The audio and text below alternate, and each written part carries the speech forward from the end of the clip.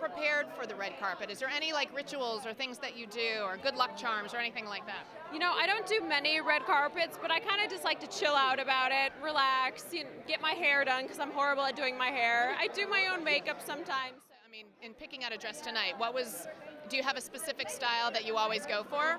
No, I try to change it up. My husband actually bought me this dress for my birthday, and I was thinking, well, where would I wear it? So you picked this dress now, yes? I did. So he's got some good red carpet tips, right? So That's my only one. Just my beautiful wife. She makes everything look good, so